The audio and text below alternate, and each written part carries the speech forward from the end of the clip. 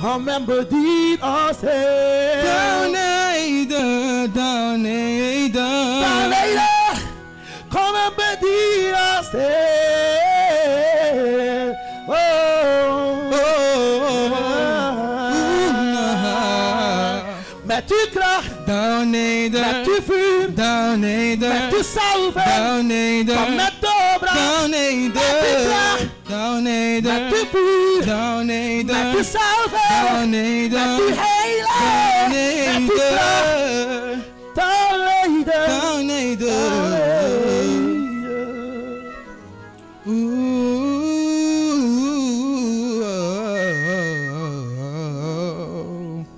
Amen.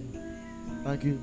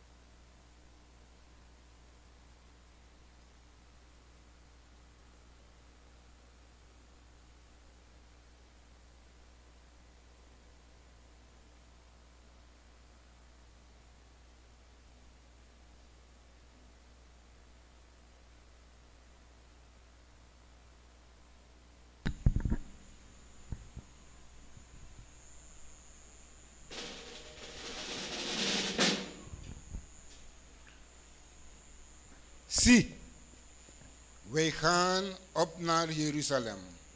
En de Zoon des Mensen zal uitgeleverd worden aan de overpriesters en schriftgeleerden. En zij zullen hem ter dood veroordelen. En zij zullen hem overleveren aan de heidenen, om hem te bespotten en gerekend en te kruisigen. En ten derde dagen, hij zal sterven en ter derde dagen zal hij opgewekt worden.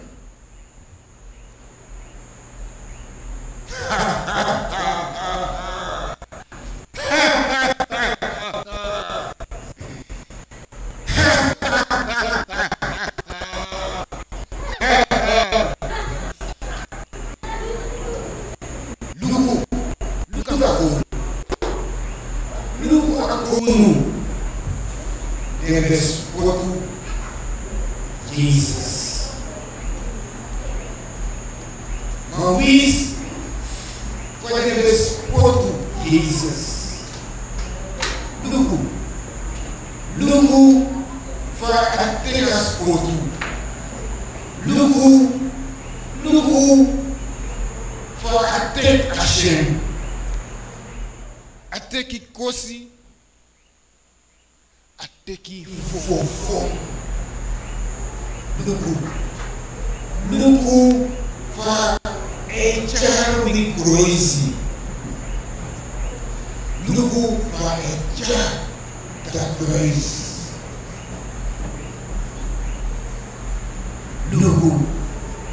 Lugu voor Masra Jezus. Char bisondulai. Da cruz achari. Da cruz fuyu achari. Da cruz fumi achari. Da cruz fu wi ala sondulai. Atigrom Lei Fufuru Holy Jesus ajar sondulai. Te akrois aben hebi sote. Akrois anobe magreti fucha. Maluwi Jesus. Luwi Jezus fa ajar wi sondu lai. Adede na da kruis. Den bespikri hem en adede Fu sondulai na da kruis. Jesus no bendele fusoso. Jesus bendele fumi. Fusoi taki adelibi. Jesus beri en a wiki na indede. Fusori dati hem ben wini na dede. Wini en ook to wini voor Satan. En nanga dati apoti dem di teki hem leki en volusuman apoti dem futego free. Free. Free. Free voor alla dem sondu lai. Dat is nou een biggie pie man.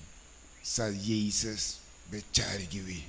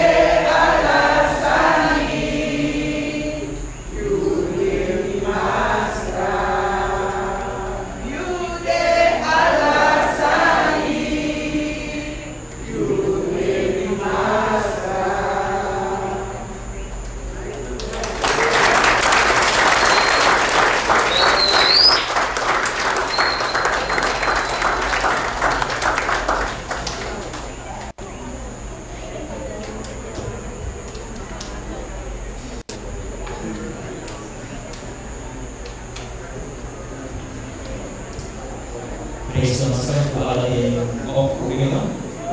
Sorry, belangrijkste transgressions voor u. Dat wakker is. Met jullie alles was met jou opvoeding. Met jullie door aan.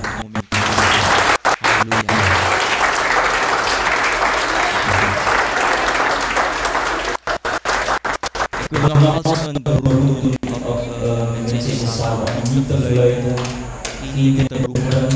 Dit is een dienst waar we echt vinden een belangrijk moment dienst te zijn. Dus nogmaals niet fluiten in de zaal en geen dingen roepen. Dank u wel voor jullie werking. Jullie actie voor pastor Kof voor praten naar wie een woord of massa.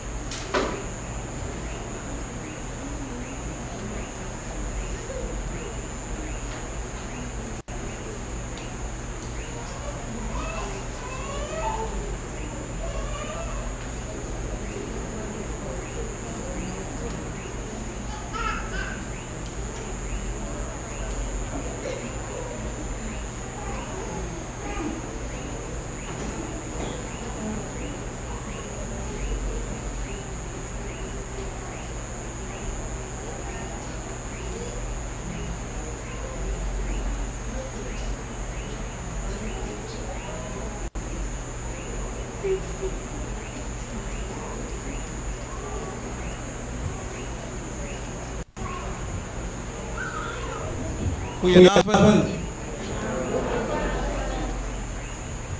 Het is een bijzonder moment dat we even kunnen bedenken in deze periode van het jaar. En we willen samen gaan kijken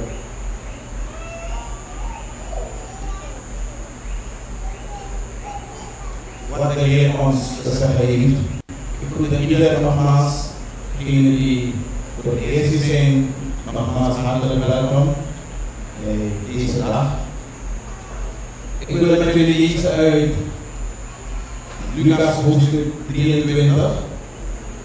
Als je Bijbel hebt, kan het gebruikt worden. Lucas 23, we willen lezen vers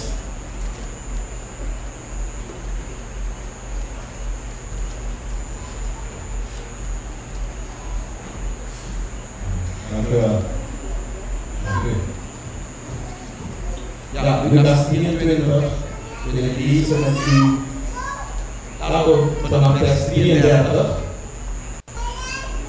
Jezus die daar aan het kruis hangt.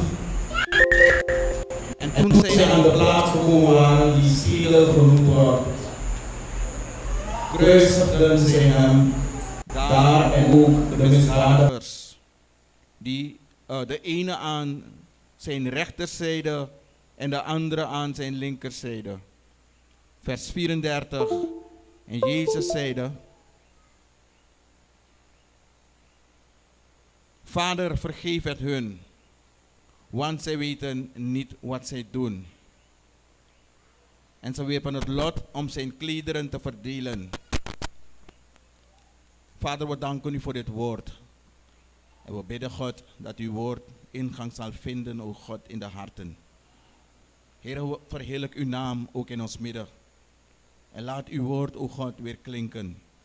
We danken u voor uw Zoon Jezus. Dank u, Heer. Amen. Vers 34, daar staat geschreven: En Jezus zei: de Vader, vergeef het hun, want zij weten niet wat ze doen. Het is een tekst die vaak genoeg gelezen wordt. Maar ik heb me afgevraagd, wat weten ze niet wat ze doen? Wat weten ze niet wat ze doen? Als we kijken in de Bijbel, als we lezen in verschillende gedeelten, dan is het duidelijk, dat hij vanaf het begin voor openbare optreden, ik hoop net dat het een afleiding is hoor, vanaf het begin voor openbare optreden, dan merken we dat ze Jezus Christus alle soort plannen, de beraam om Christus te doden. We lezen dat in verschillende tekstgedeelten, profetieschap ongeveer van in de Bijbel, van Ascribi. Maar het is duidelijk dat Ascribi van Christus dat hij vanaf het moment dat we deze hoefkieling te proberen hem te doden, vijand te nemen en te doden. Maar nu dat we dit doorgeven. Dus vraag je af aan, wisten ze wel niet wat ze deden toen ze hem aan het kruis nagelden? Dit is wat ze ermee doen. Dit is ook bezig. Menselijk geweest, als we dat lezen, dat zijn gewoon van ja, zo wisten precies wat ze deden. Want de plannen zijn niet zo boem. Op de puntjes in de planning. En die Ayurveda dan ook hebben gepland dat die de betekenis vervangen. De wacht die dit willen, Judas, die onweg via een bosje, Judas met bosje Jezus, dat was gebruikelijk in die tijd, vooral onder in het Midden-Oosten is het gebruikelijk dat ze elkaar groeten met een kus. Ze zijn heel vriend zijn en het was gepland. En toch zien we hier zo dat de Heer Jezus zegt van, Vader vergeef het hun, want zij weten niet wat ze doen. Dit is wat zij doen. Nou, dit is puur genade van de Heer. Amen. Het is puur genade. Want menselijke wijze wisten precies wat ze deden. Nou, we zullen vandaag even kijken. We zullen zien, we zullen ook op alles zijn, maar wat wisten ze niet wat ze deden? Sabi de sa de sabi toe. Waarom word ik de Heer Jezus? En het is me helemaal teruggebracht naar de tabernakel. De tabernakel van Mozes. We kennen allemaal de tabernakel als de broeders daar voor me zetten op het scherm. Nou, we kennen allemaal de tabernakel. De tabernakel was de tent der samenkomst. De tent, dat ik Mozes opdracht. Toen God het volk uit Egypte had gevoerd, onder de sterrenhand, toen God Mozes gebruikte om het volk van Israël uit Egypte te brengen naar het beloofde land, heeft God Mozes gezegd van toen ze in de woestijn waren om een tent te bouwen. En dat tent is Mozes met elkaar tent. God betekent dat mi wani i mekwan tenti gimi, want mi want tana yu mindri. Mi want tana yu mindri. God betekent Mozes een opdracht voor meka tenti en het zag er ongeveer zo uit. Op de millimeters was deze tent gemaakt, de tabernakel. Ja, actie schreef je maar wat heeft dat te maken met de boodschap van het kruis? Het heeft alles te maken daarmee, omdat de schoonheid van de Heer Jezus Christus, het leven van de Heer Jezus Christus, zijn wandel en wie hij was, zit verborgen in deze tabernakel. En vanavond zullen we even een paar dingen zien. Ik zal proberen om het niet te lang te houden, maar de nadruk leggen op een aantal dingen. En dan zullen we zien wat precies de dag van vandaag, of tenminste het voor ons vandaag betekent. Nou, de tabernakel was door God, het was een instructie die God gaf aan Mozes. God betekent Mozes die Mozes bekregen tapaberki. Dat hij moest maken een tabernakel volgens een model van Mozes. En Mozes moest de tabernakel bouwen volgens dit model. En de tabernakel was in de woestijn. Dus je moet je rekening houden dat alle lezi te gado bing. Het was verplaatsbaar, om dat ook te vermelden. Maar een verplaatsbare situatie. Het was verplaatsbaar. Dus elke keer als de wolk van God die daarboven was, 's morgens de wolk bij verplaatst in Srevi, God begon Mozes de opdracht dat ook toen je moest ruim het tabernakel op, 1000 maal ongeveer, dan moesten ze de tabernakel verplaatsen. Pe a wolk is stop. Dus alle pres pe a wolk is stop. Drapen de moest zit attenti baka. En God botan drapen. Het was een duidelijke instructie. Ik kan je voorstellen om mensen maar bij de van nodig voor verplaatsen alle de sanisi en voor zit den bakat op den pressie. En de tabernakel, als we kijken naar de tabernakel, het had 3 gedeelten. Het tabernakel bij op 3 pisi. Je had de voorhof, dat naar een vispisi. Aan de andere kant, het was de oostelijke kant, waar je daar ziet de ingang, de poort, had je de voorhof. En in de voorhof had je het brandofferaltaar. En dan had je de priesters die daar dienst deden. En dan had je ook daar zo aan de beide kanten, links en rechts, had je de tafels bij de offers. Het is goed om even in te duiken in dat van de tabernakel. Omdat dat duidelijk gaat maken wie Jezus Christus precies is.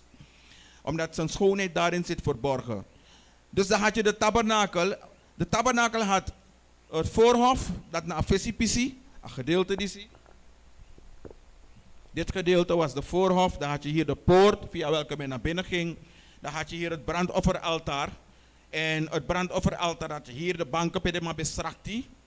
En dan had je, na het brandofferaltaar kreeg je het wasvat, het koperen wasvat. Dat was echt zo goed geregeld. En wat je had is dat je had aan de buitenzijde van de tabernakel, dus hier zijn is bij de tabernakel, aan de buitenzijde had je de Israëlieten, ze waren opgedeeld in de 12 stammen. En alle die stammen werden als het ware gestructureerd. En bij de panja, maar ze woonden in tenten. Want dat betekent dat ik wil in uw midden wonen. Dus je had hier zo de tabernakel, dan had je aan beide zijden had je de Israëlieten die in tenten woonden. Ik ben op ding. Ruben, de verschillende stammen, stam van Ruben, stam van Issachar, ja, noem maar op. Je had die 12 stammen. En wat je kreeg is dus dat het brandofferaltaar, hier wat je hier ziet, het moest brandende blijven. En het brandofferaltaar was bedoeld wanneer een Israëliet had gezondigd, te abe firi tak amus meken bunanga gado, dat zo'n Israëliet, abe waka mindri, alle de Israëlieten, de beshitak abe waka, en hij liep met zijn dier, abe waka nanga wameti. En abe waka nanga a dier, abe waka kong, en hij moest via die poort naar binnen gaan. Er was geen enkele andere manier. Hij moest via die poort naar binnen gaan om zijn offer te brengen. Nou, die poort doet ons denken aan de Heer Jezus. Want hij zegt zelfs, ik ben de deur der schapen. Ja toch, dat zegt hij toch? Ik ben de deur der schapen. Ik ben de weg, de waarheid en het leven. Niemand komt tot de Vader dan door mij. Dus Christus is in principe hier al te zien. Hij moest via de ingang naar de voorhof. En zo'n Israëliet, die abe wakananga ameti, voor benchari lekwa offer, want vroeger was het, God had het geboden, dat if een Israëliet bij zo'n doe, if hij doe sani, pe abe moest meken bunanga gado, moest hij een dier brengen om te offeren. En dan met die abe chari, abe charam met die gona een priester, de priesters, de man zei het zijn priesters die dienst deden.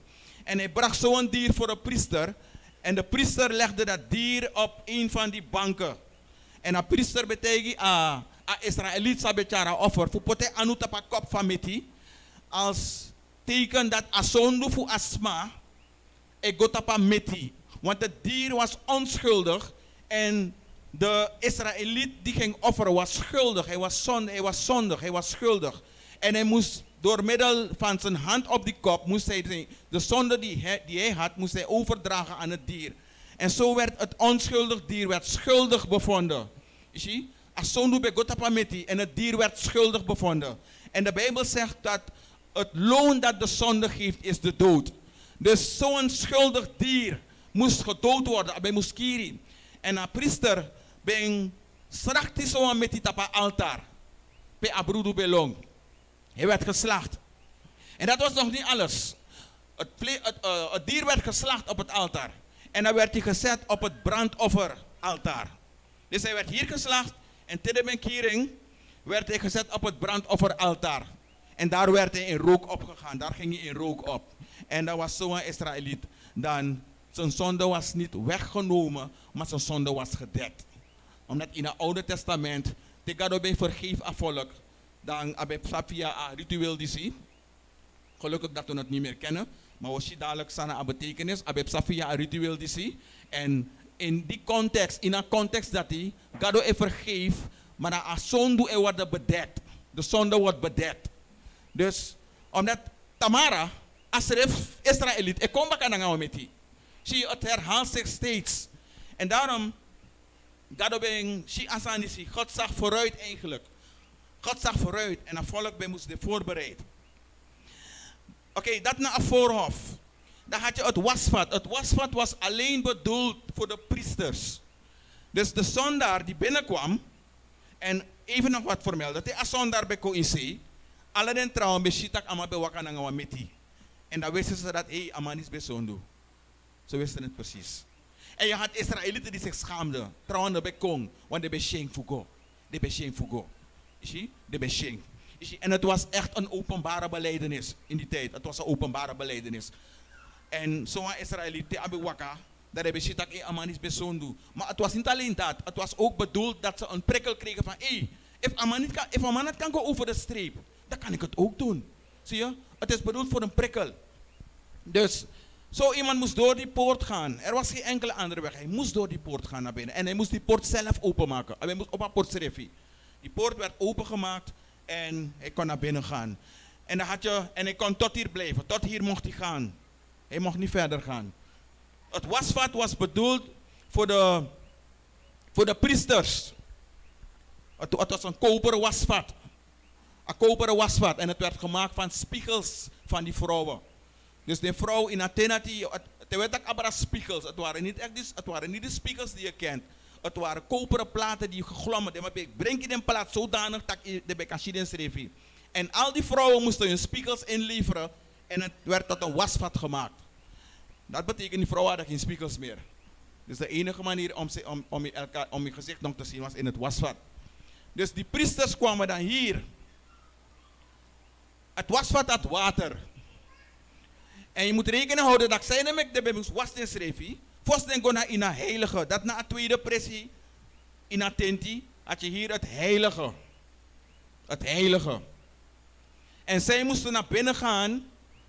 En ze moesten eerst hun voeten en hun handen wassen. Ze moesten wassen aan de voeten voor zich. Voor ben kring. Want je moet rekening houden, ze waren in de woestijn. Dat is Santi BD. En de bekir want toen met die, dus de moest wassen aan de drapen ook toe. Want God is een Santa God. God is een heilige God. En wanneer ze naar binnen moesten gaan, moesten ze eerst hun voeten reinigen en hun handen reinigen. En het wasvat spreekt over, het water dat erin is, spreekt over het woord van God. De Bijbel leert dat we worden gereinigd door het waterbad met het woord. Zie je? Dus dit water reinigde eigenlijk de voeten van de priesters en de handen. En het is symbool voor Christus. Het is symbool voor Christus. En wanneer ze naar binnen gingen, wat ze daar deden in het tweede gedeelte, dat was het heilige, daar had je 3 dingen. Je had het reukofferaltaar, had je daar zo. Je had, behalve het reukofferaltaar, je hebt ook toe een kandelaar. Sabi liti, abe mustan liti. En behalve een kandelaar had je ook die tafel met die toonbroden. En die toonbroden werden aan God getoond. Dat ben de bedoeling. Ze werden aan God getoond. Maar om een lang verhaal kort te maken, die priesters moesten daar zo in die heilige, in die ruimte daar, moesten ze het reukofferaltaar aansteken. En het reukofferaltaar etak abra aan begi. Dus drape offer ne tak moro, zond offer ne tak moro, dat ben aan begi. Dus titoro jaso, in een ruimte die is het om te aanbidden. Hier is het om te offeren. Hier werd je zonde geofferd. En daar is het om te aanbidden. Dus tide jaso, zondu tori ne tak moro. En het is zo frappant dat je toch situaties hebt in een presidrape en dat mensen zich toch schuldig voelen. Maar dat is niet de bedoeling, dat is niet Gods bedoeling. God de bedoeling dat de voor je virus is schuldig tegen de drape.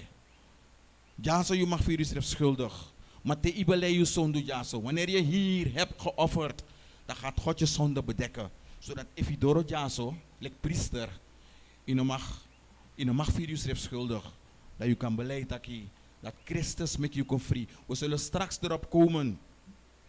En dan had je dat gedeelte. Dat laatste gedeelte, dat was het gedeelte hier zo in de westelijke richting. Want ja, zo naar oostelijke richting. Hier heb je de zuidelijke, daar heb je de noordelijke. In de westelijke richting heb je het heilige der heiligen. Dat in de Gado schreef etang. Daar woont God zelf. Te midden van de Israëlieten.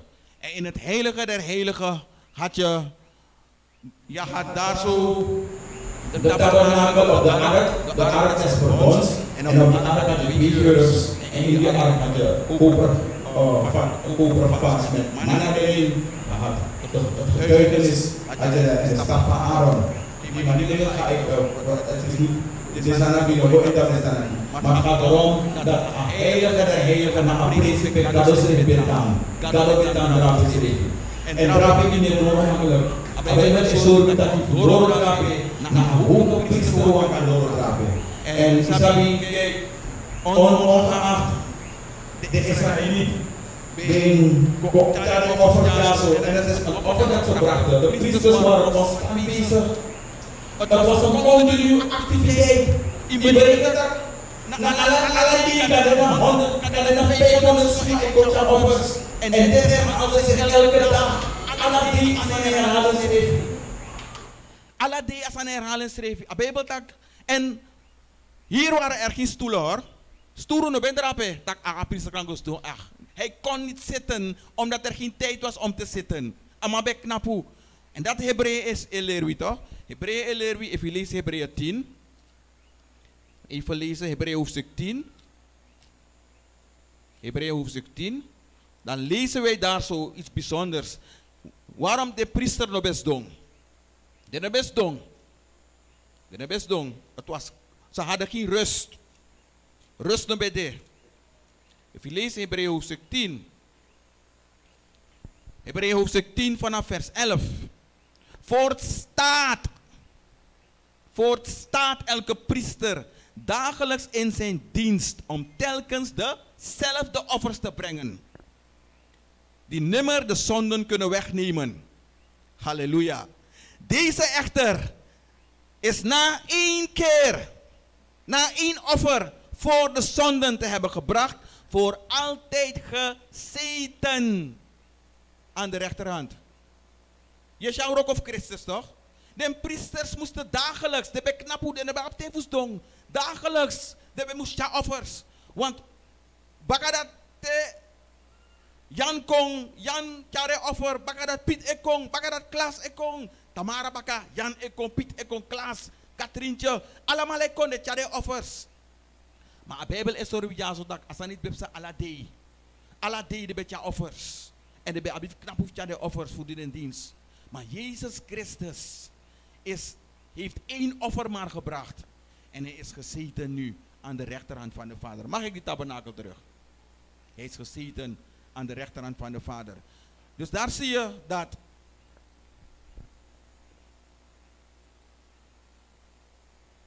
ja, hij is gezeten aan de rechterhand van de Vader. Lobiwang, Gado de wan machtig Gado, Gado de wan boem Gado, Gado de wan soeverein Gado, Gado de wan Gado voor genade. Gado is zorg door een heri gebeurtenis is een hertabernakel. Dat Asanis is zorg eigenlijk goed op Christus. Het wijst op Jezus Christus. En te Jezus is dat naar kruis. Vader vergeef het hun, want zij weten niet wat ze doen. Dan spreekt hij daar tot de Joden en tot de Romeinen. Het zijn dezelfde Joden die dit hielden. Het zijn dezelfde Joden die hiervan moesten weten. Het zijn dezelfde Joden die we moesten saptaki.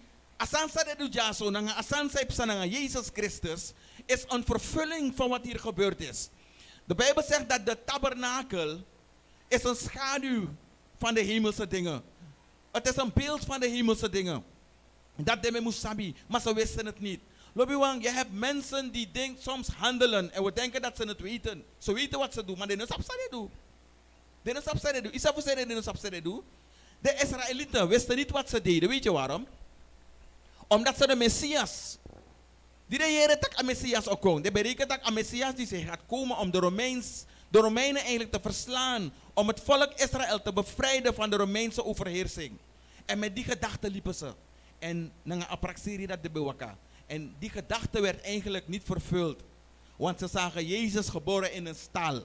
In Bethlehem. De beetje Jezus bewaka na sma. Hij was met zondaren. Hij was met de zondaren. Hij liep met de zondaren. Hij at met de zondaren. Hij at met de tollenaars. En de belobatori dat hij. Jezus is gekomen geheel tegen hun verwachting. Want ze dachten dat hij zou komen. En geloof me, het zijn niet alleen de schriftgeleerden en de fariseeën. Maar het zijn ook de discipelen. Zelfs de discipelen die met Jezus liepen met die gedachte. Ik zei, Emmausgangers toch? De Emmausgangers, de takjasotak, was het niet brandende in ons hart. Molisenji. De Emmausgangers, zelfs de discipelen, zelfs zij, liepen met dat idee dat de Christus nog moest komen. Dat staat geschreven in Lucas 24, vers 21. Ze dachten dus dat hij zou komen om de Romeinen te verslaan, om een einde te maken aan de Romeinse overheersing. Als schreef de toeman bij waka, Jezus bij waka let naar de zee, nooit de beschitak naar Jezus bij waka. Dat lukt de tak naar de schreef. Wij echter leefden in de hoop dat hij het was die Israël zou verlossen. Van wie? Van de Romeinen. Dus al die tijd de man is in waka naar Jezus, maar ze hebben wonderen van Jezus meegemaakt. Ze hebben tekenen meegemaakt. Ze hebben genezingen meegemaakt. Ze hebben Jezus betekenen om een lange takkie de zoon des mensen gaat moeten lijden. Hij gaat moeten sterven. Hij wordt dan overgegeven aan de heidenen. Hij wordt dan overgegeven aan die en dat. En dan nog wisten ze niet dat hij het was. Dan nog de besef dat de profetie moest gaan in vervulling. Dan nog wisten ze niet dat alles wat geschreven stond, ook de tabernakel die God aan Mozes had gegeven, dat het een heenwijzing was naar de werkelijkheid. Want de werkelijkheid is van Christus. Dat zegt de Bijbel. Dus ze leefden in die veronderstelling. Nou, Vader vergeef het hun, want ze weten niet wat ze doen. Paulus kwam pres naar in Romeinen dat if de beheerders voor agrondtapuris besabi, dan zouden ze de Heer der heerlijkheid niet hebben gekruisigd. Dus aan de ene kant, als ze het wisten, hadden ze Jezus niet gekruisigd. En daar zie je hoe God zo soeverein is in zijn handelen. God zegt precies wat hij doet. Paulus zegt, mij is ontferming bewezen, omdat ik het in mijn onwetendheid heb gedaan. Dat zegt Paulus. Wat heeft Paulus in zijn onwetendheid gedaan? We lezen allemaal hoe Paulus tekeer ging tegen de christenen, toch? Handelingen 6. De Bijbel zegt, terwijl de mij stenigde Stefanus, omdat hij het evangelie verkondigt. De Bijbel zegt, de getuigden ze legden dingen af bij de voeten van een zekere Saulus. Daar legden ze het af. En Paulus vroeg om toestemmingsbrieven om die christenen te vervolgen. En op weg naar Damascus, Amanis met naar Jezus, heeft Jezus ontmoet. En dan bad hij, Heere, wie zijt gij? En Jezus openbaar en schreef naar Amanisi. Isabi, Jezus bekan naar Paulus kiri. Kijk wat Paulus gedaan heeft. Kijk wat wij vandaag aan de dag doen. En toch bewijst God zoveel genade aan ons. Denk je bij je mopo, van je liefde eruit. Hoe zag je leven eruit? Wat zijn de dingen die je allemaal hebt gedaan? Heb je niet afgevraagd van Heere God, hoe kan ik deze dingen hebben gedaan? Vader, vergeef het hun, want zij weten niet wat ze doen. Paulus stak, ik heb het in onwetendheid, uit ongeloof gedaan. Paulus heeft mannen en vrouwen die de naam van Jezus beleden, heeft hij gesleurd in de gevangenis. Hij heeft gewoon toegekeken hoe anderen gemarteld werden. Hij heeft niets gedaan. En hij heeft dat de besari. Paulus dacht, no, misere van gotik ding. Misere van gotik ding. En Paulus vervolgt aan gemeente. En uiteindelijk Jezus met naar Paulus. En Paulus is beleid achteraf. En op het moment dat hij achteraf zegt Paulus van, maar mij is ontferming bewezen. Wanneer Paulus terugkijkt, wanneer jij terugkijkt, wanneer ik terugkijk, dan kan hij zeggen van, Heere God, u heeft mijn leven bespaard. Al die dingen die ik heb gedaan, u heeft mij genade bewezen. Het kan niet anders zijn dan ontferming. En dan kan de wantrasani. Het feit dat je don't jaso, het feit dat je hier zit, is Gods ontferming. Is Gods genade dat je hier zit. En Paulus zegt, mij is ontferming bewezen. Paulus wist precies wat hij gedaan heeft. Wij als mensen zouden zeggen van, ja, ama sapsa adu. Kies hem mooi. Amam kies strafu. Am kies strafu. Maar gado is ja san trafasi. Weet je waarom? Omdat de Bijbel is zo witaki. We zijn van, we zijn overgestapt van de duisternis naar het licht. We waren verblind. En dat is een historie. Wanneer je verblind bent, dan denk je dat je ziet, maar je ziet niet. Je denkt dat je ziet, maar je ziet niet. Je hebt mensen die bestaan, Je hebt mensen die vandaag aan de dag bestaan, maar ze leven niet. Je hebt mensen die vandaag aan de dag kijken, maar ze zien niet. Die mensen zijn blind. En de man dat Jezus Christus komt voor verlossen. Voor die mensen is Jezus gekomen. Zij die blind zijn. Daarom de Bijbel zegt om blinden het gezicht te openen. Jezus zegt, de geest des Heren is op mij. Daarom dat hij mij gezalfd heeft. Wat is aan zijn taki? Salf voor mij, voor openen een brenieuwe eye. Onze ogen waren gesloten.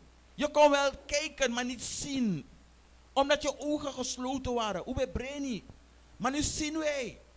Nu zien wij. En wat zien wij? We zien dat die dingen die we al die tijd deden verkeerd waren. We zien dat die weg waarop we gingen al die tijd een verkeerde weg was. Want Jezus is de weg, de waarheid en het leven. Niemand komt tot de Vader dan door mij zegt hij. Dus dat is de reden.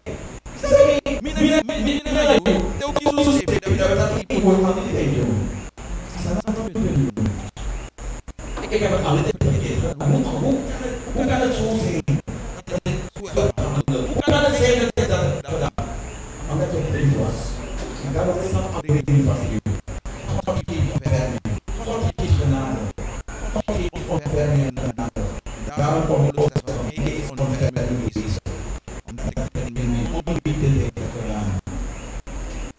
Ik ongeloof. De tabernakel nogmaals. Het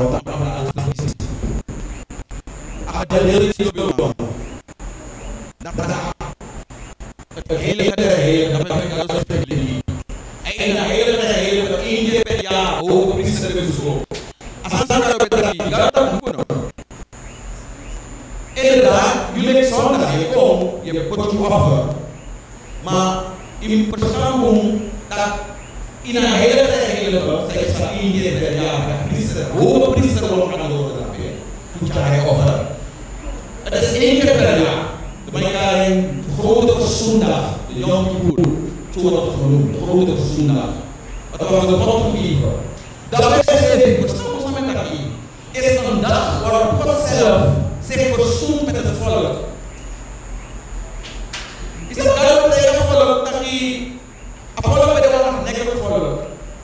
Het volk was hardnekkig, omdat het alleen is, kan je tegen het volk doen aan volk te doen. En eigenlijk, omdat God de heilige God is, heeft hij alle recht om het volk te vernietigen. Hij heeft alle recht daartoe. Hij is God. Hij is ons maar. Hij kan ons vernietigen. Wij spreken in mijn mond aan de kool. Ik heb een broek, ik kan niet meer in. Zo moet het ook zien. God wil de mensen schapen. Hij kan de mensen vernietigen in 1 moment. Maar God is een God van liefde en genade. En dat je gewoon wil doen met de mens. God zegt, nee, ik ga ze niet vernietigen, maar ik wil het verzoenen met het volk. Ik wil met het volk verzoenen. En dat gaat ook organiseren.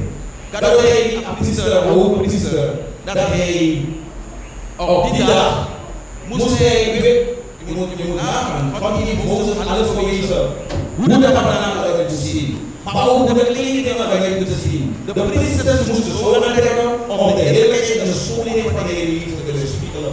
Daarom had de priesterkleding allerlei mooie dingen eraan, allerlei kleuren, scharlaken, weertjes, alles op kleuren van papier. De hoge priester, wat ook wel een van aanzien. Ik ben een oude priester. Ik ben een glorie dat dat ik wil zien. Hij had een borstschilder met 12 namen van de Samaria Israël. Hij moest dragen. Daar ben je een hele borstschilder te dragen.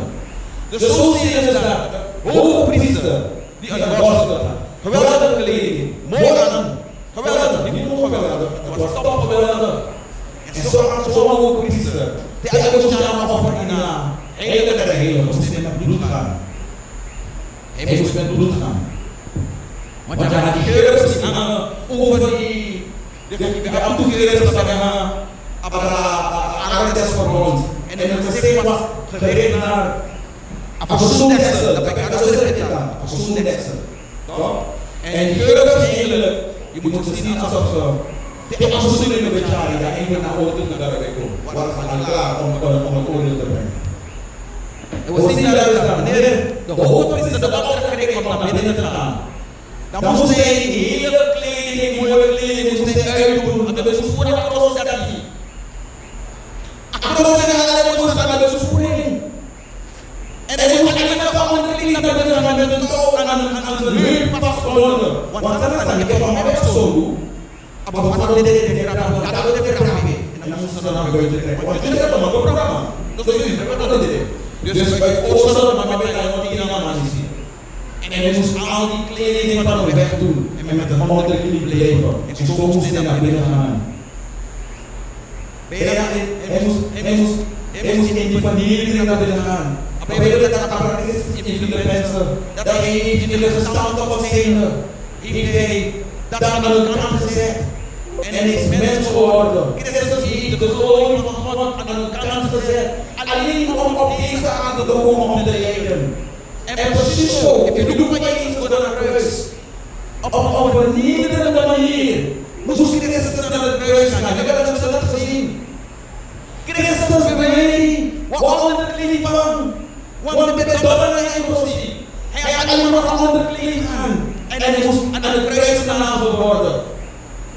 Maar iedereen was daar op zijn diepst. En precies zo moest de hoge priester naar binnen gaan. Dus je merkt dus dat alles wat daar gebeurde, was een heenwijzing naar Christus. Die zou sterven. Daarom zeg ik, de tabernakel verwijst naar onze Heer Jezus Christus. En ik dank God ook van jou, mogen God danken, dat Christus de prijs betaald heeft voor ons. Dat Christus vijand brengt die binnen in uw lichaam. Christus heeft de prijs betaald niet alleen voor de gemeente, maar ook voor de hele wereld. Ook voor de mensen die niet gemeente worden, heeft Christus de prijs betaald. Hij is gestorven voor iedereen. Iedereen. Zijn bloed is gewogen. En 3 dingen zijn er gebeurd. Vaak doen we binnen de instantie. 3 dingen zijn er gebeurd. Christus heeft mijn zonden op zich genomen. Hij heeft onze zonden op zich genomen. Dat is de eerste zaak. Het tweede is, Christus is gestorven voor onze zonden. Dat is een afslachting. Want dus het loon dat de zonde is een dood. Het derde wat gebeurd is, Christus heeft geleden voor onze zonden. Appinnen naar het kruis.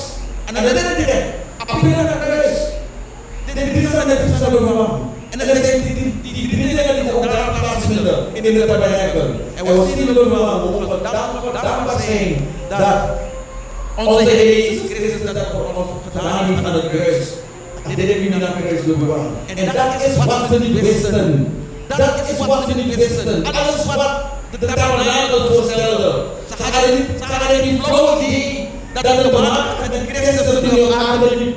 Het zijn dezelfde Joden die de Bijbelwet zo heavy de Bijbelwet. Terwijl ze de septek allemaal zijn vervullen met de trap en de definitie. Het zijn dezelfde Joden die zich strak hielden aan alle regels en wetten. Maar ze wisten niet dat het de Messias was die de wet in vervulling zou brengen aan het kruis. Dit is het wat we hebben. En daarom Jezus is aan dat ook toe. Daarom had dat papa in de pardon. Dit is een staat met een waard van Mozes met Taki. Johannes 5 en Piep Abra. Mozes heeft van mij geschreven. En ook de tabernakel. Mozes heeft van mij geschreven. Jezus tegen de Rabbi. Maar ze wisten het niet. Ze wisten het niet. Dat de Heer Jezus Christus, die alle waarheid vergeven hun. Want we weten niet wat ze doen. Dat het te maken had met al deze dingen. Met de profetie die in vervulling moesten gaan. Maar wij hebben geschreven dat alles aan het geschreven naar visie. Maar wij hebben geschreven dat die vertellen allemaal. Maar achter het Jezus dat wachten om verraad niet. Iedereen van jullie gaat mij verraden. Alleen die zullen jullie in SPV.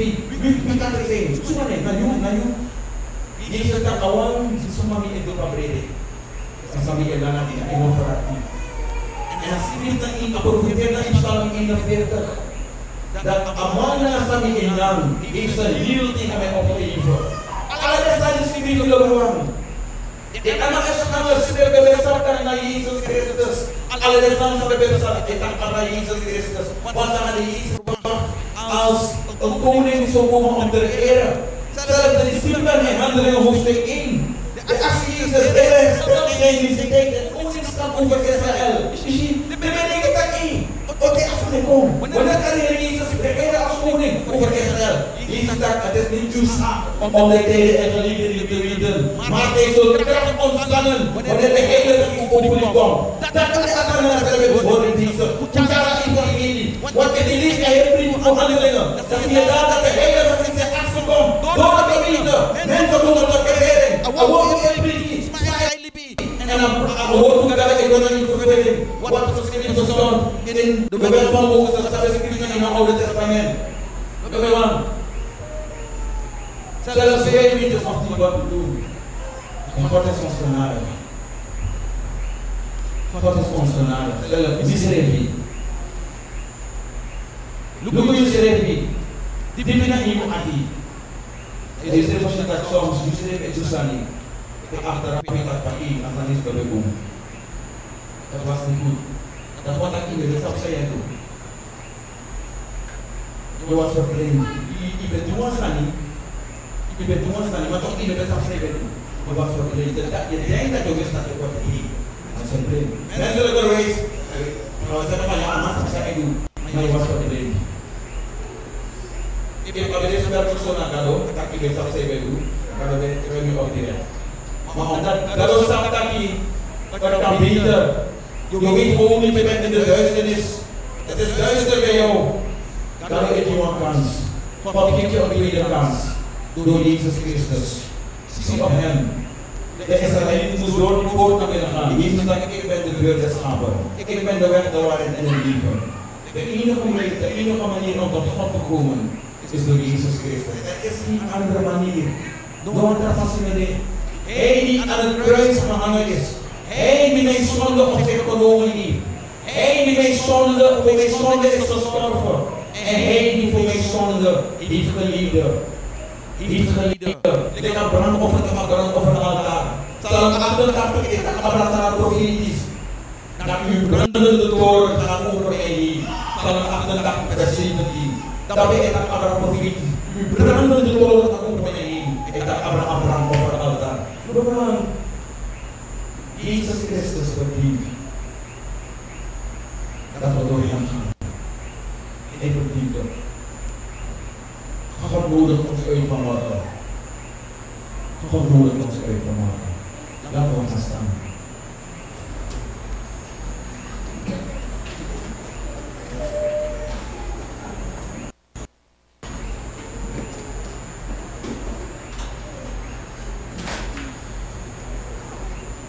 En ik wil liever vragen als je hier bent en je wil Jezus nog niet aannemen in je leven.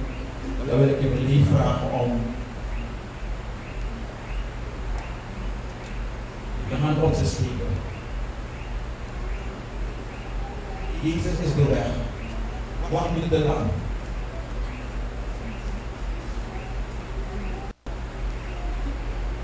Als je hier bent en je zegt van inderdaad, want vandaag is de dag.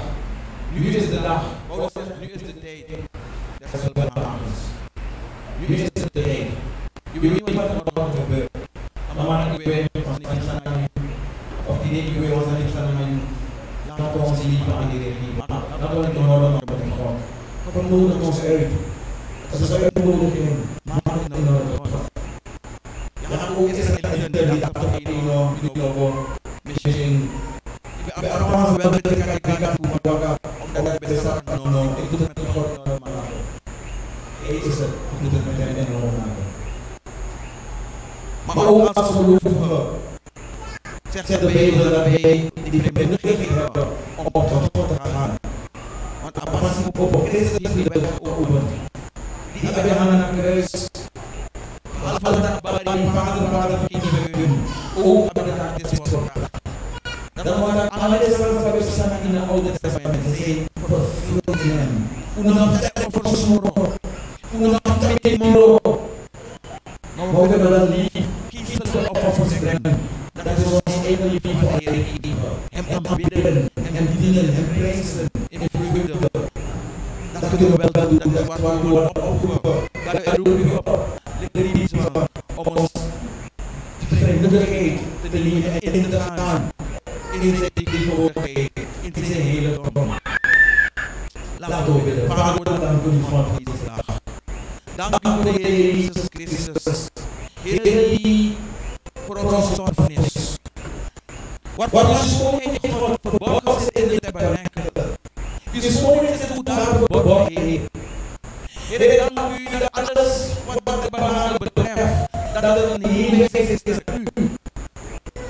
dat u, Heer Jezus Christus, gestorven bent. U heeft onze zonden genomen.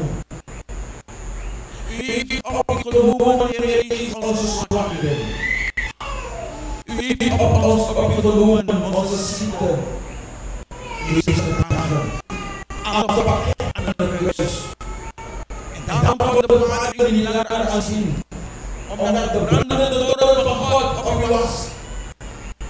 Het is op ons komen. Maar mag u tekenen jullie. U tekenen jullie. We danken u grand dank in Master. Grand dank in Papa. Dat u dat. We danken u grand dank in Master. Alla de smanta de jaso. Dat we alle genade. Dat we jaso. Dat is alleen maar genade, Heer. We kunnen niet doen in onszelf. Het is genade. Heer, we willen u danken daarvoor. We willen u prijzen daarvoor. En u alle eer geven. Dank u, Jezus. Dank u, Heer. Ik wil de muzikanten vragen om naar voren te komen.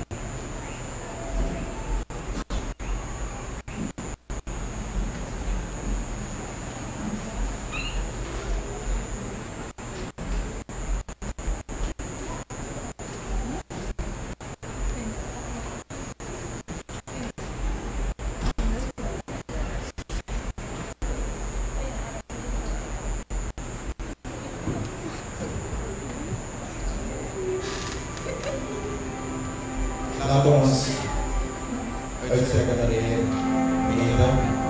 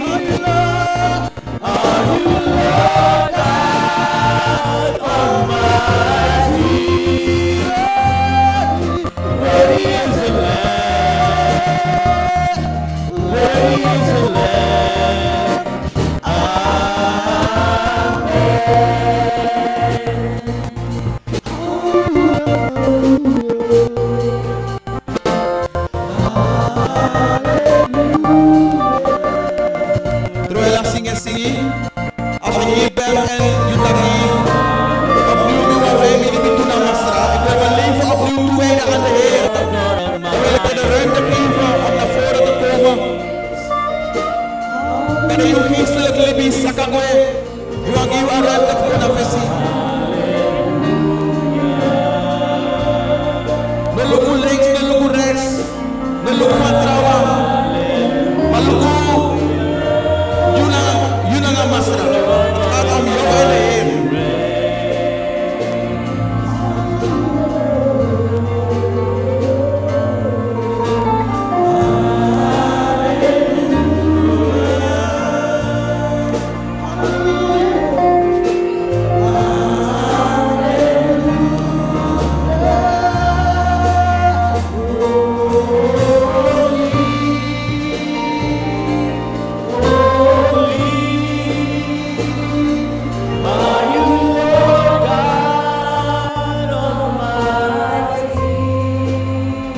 Als je hier bent en je dacht van nou, broeder, mijn geestelijke liefde achteruit, dan ben we actie.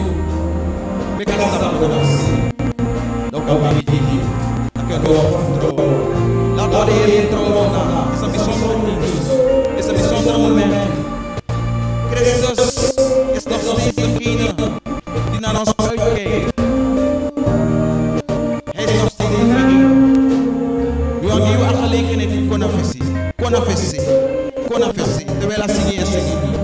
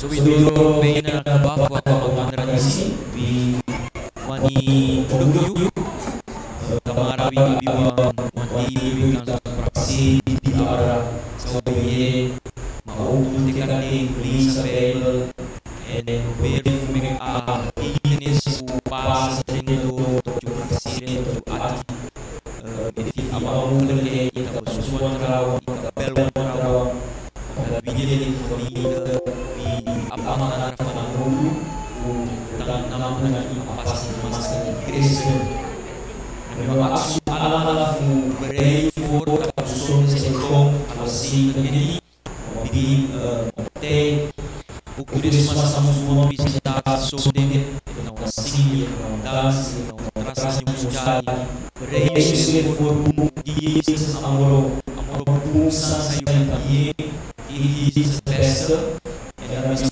trauma sa upuso sa iyong bisa mabubong mo shito ko makanda and dati ka feel faith na Jesus Christ ko bina cross and tang na ibig para abruka kribo abruka ka matifus ata abruka ka matifus sigi and ako na ilori jamuni ibinayo Jesus so applause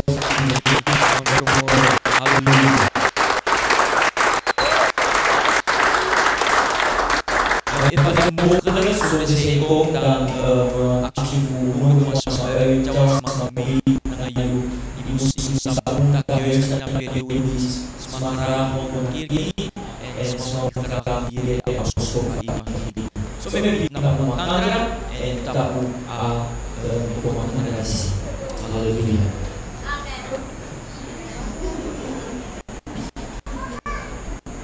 amin Yesus maybe masyarakat kami ada di sini dan juga tejaso dan juga kambing juga singing kambing music praise and love for me dan juga lupa naik festival di luar di pray for jaro presentasi stereo dan ini kalau kerana kami for masyarakat dan ini dat ibu pardon om tadi fui sisi no sama itu bidana mo istel bede gran kami fumada juga fala jadi tapos bison fasi masati ko na uso aksi jamu jibi besker ini egu machine di mo fala yebi na son masara yes di tamara bisa teknik susu praksi di para bibiru saya bibi gran kami glo Operation hallelujah follow God will bless you na inanane ko apa na inanane ko ama Jesus Christus na inanane ko da sa tayo Father bless God bless you takang ron shi odi and there is a music that so sa iyo hallelujah